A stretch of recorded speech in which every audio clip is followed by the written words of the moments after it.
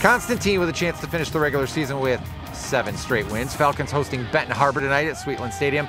Third quarter, they're up by 9, and the defense is coming up to make plays. Dean Topolsky, the leaping interception.